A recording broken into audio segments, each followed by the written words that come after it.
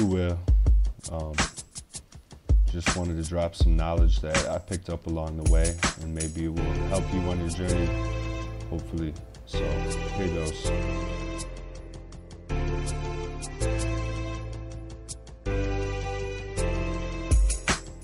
I've got something to show. It's the way that the song moves in tune to the vibrations. So we're all just like cosmic tuning stations. So every sound makes a sight you can't see, and every vision makes a sound at different frequencies. Frequencies resonance. The light of the stars is heaven sent and mixes in with the forces of nature that are earthbound. But really it's all universal. Right now I'm at the frequency of some shade of deep purple. Smoke on the water. Something else I thought of. A question of like, what's the life lesson if we're all just emanations of cosmic expression?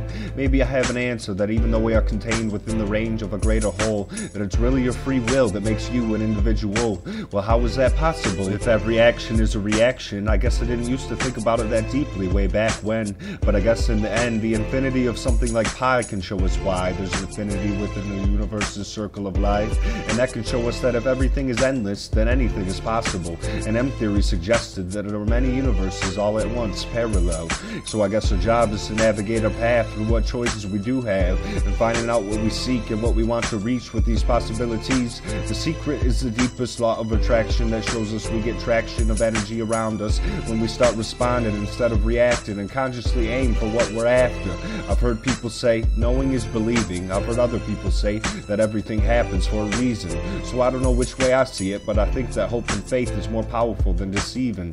Perception creates our view of reality, but doesn't necessarily shape what's already happening. But if we can change the path of reacting, we can respond and create opportunities we were formerly lacking. So I guess the message is just to keep your head up, believe in yourself, and don't ever let up. I heard success is met with decisive, massive action. So pursue your passion and tap into the wealth of insight, knowledge, and wisdom inside. We're naturally divine, naturally aligned to the heaven inside. All we have to do is put the illusion aside, and the confusion of pride can sometimes blow you high. But as Alan Watts said, when you're free to be stuck or unstuck, that's when you're free, not stuck in your head.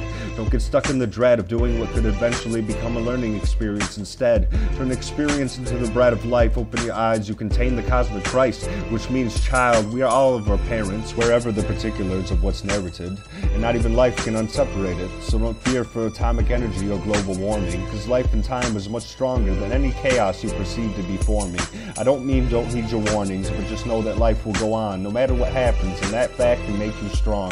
So break free of the herd mentally and not go along to get along. Bruce Lee, I really want to end this song, so that's what's up.